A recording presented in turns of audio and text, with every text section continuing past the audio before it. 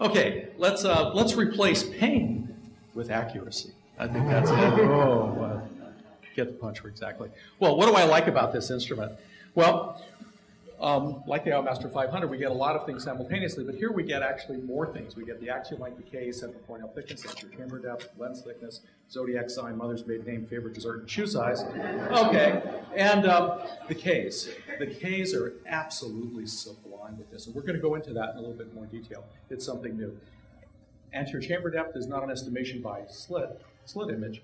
It's an actual measurement by optical biometry, and also the lens thickness is by optical biometry. The newer generation formulas like Holiday 2, like Olsen, some of the ray tracing technologies require that. You have a lot of measurement flexibility.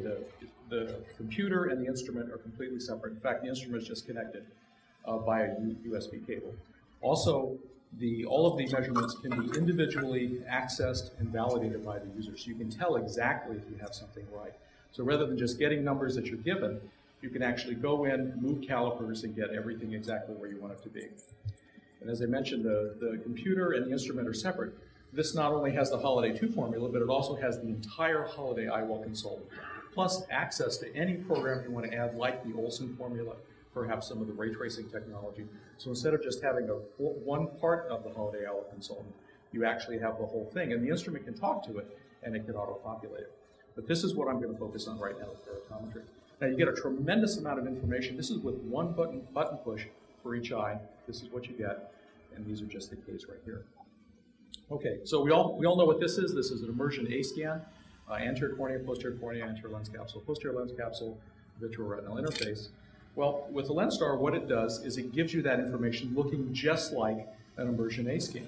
So there's your cornea, and of course you get your central corneal thickness, you get your aqueous depth, lens thickness, you get to see the interlimiting membrane and the RPE of the retina, add it all together, and that gives you the axial length. So it's a huge amount of information, and you have access to every single part of this. You can move the calipers wherever you want. If a little spike comes up where it's not supposed to be, you can go ahead and correct it. So here's a measurement where the operator has actually taken the electronic caliper and put it on the posterior capsule. And you can even look at individual measurements and sort those out, delete, repeat, pretty much do whatever you want. Now, one amazing piece of technology is that not only you get the lens thickness, but you actually get to view the internal anatomy of the lens. So you have the anterior lens capsule, the nuclear cortex interface, all the different things going on within the nucleus, and the posterior lens capsule. We're talking about clear structures here that are either 12 microns thick for the anterior capsule or 5 microns thick for the posterior capsule. It is actually able to image those. Now, what about using lens constants for this? Well, it turns out the optical biometry, the Ks, and the anterior chamber depth for a series of patients are pretty much the same in terms of the spherical equivalent for the Ks, also for the axial length and the ACD. So you can use LENSTAR, or rather IOLMaster, lens constants for this device as a place to start. What about prior keratorefractive surgery? Well, because the Ks are basically the same, the spherical equivalent of the Ks are the same all the way down to 30 or 29 diopters, you can also use the ASCRS calculator. And there's some work going on right now to have this auto-populate the ASCRS calculator for you. So there's our ASCRS calculator. And the methods that we like the most are modified Masket, Haag-Streit, and the Seamus method. Okay, well, let's talk about Ks. You know, what is it that makes this instrument so much better for keratometry? Well, you know, why did Willie Sutton rob banks? Because that's where the money is. Well, look at where most of your Ks are. They're way down at the lower level. For the T3 through the T9, that's a little bit more than 50% of patients you're going to get. You're going to have access to in your patient population. But when you start adding the T2, that's 70% of patients are toric candidates. So you need to have some mechanism by which things can be very, very accurate. So when we do the toric IOL, we don't just get a set of Ks, we have to do two things. First, we have to figure out what are the orientation of the meridians and what are the power difference between them. Doing this with a manual keratometer can be difficult, and with the IOLMaster you can have some problems. So why does a manual keratometer work so well? And this is what the manufacturer recommends. Well, if you're off on your axis, you actually get a picture, and you get told that you're in the wrong place. When you're in the right place, you get a good picture. And so here's the steep axis, or steep meridian, the flat meridian, and what we're looking to do is just tell the power difference between to give us what we need. for the toric IOL. So with a manual keratometer, you're only measuring 4 places, but it turns out that they're the right 4 places, and it's the right information. Let's take a look at the IOLMaster. How does the IOLMaster work? What's behind the curtain? Well, here's what you have with the IOLMaster. You have 6 measurement LEDs. They're placed 60 degrees apart. So if you have a steep axis that's 30, 90, or 150 degrees, what happens is you have to do tremendous amounts of iteration in order to figure out where you are. So look at where the axes are. They're in the wrong zip code here for each of these measurement devices. Look at the LENSTAR rather.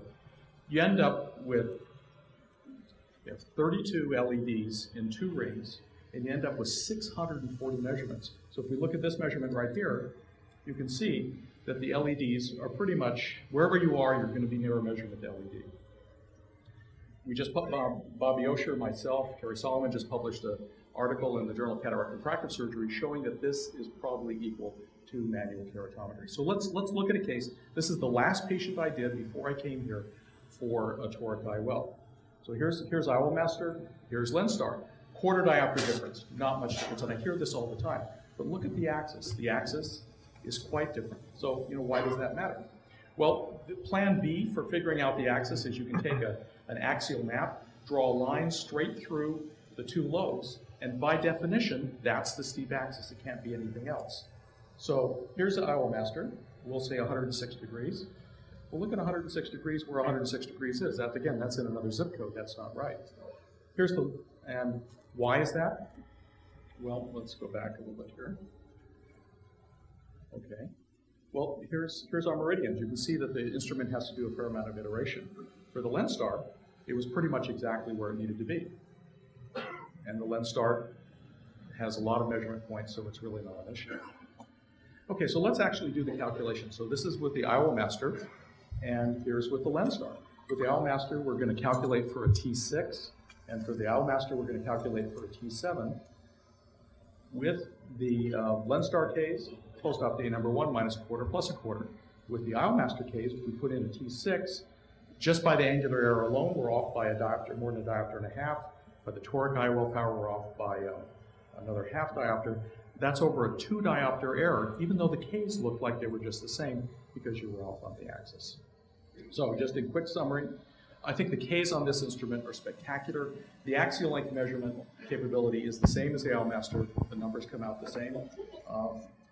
It's equivalent to manual keratometry, so this is the first validated instrument equivalent to manual keratometry that you can work with the toric IOL for, and that's what's recommended by the manufacturer. And with the measurement head and the computer being separate, you can have all sorts of companion software on the computer, just like a regular Windows 7 computer, and the instrument will talk to that, auto-populate things, and you can use all types of stuff. So that's my story, and I'm sticking to it. Thank you.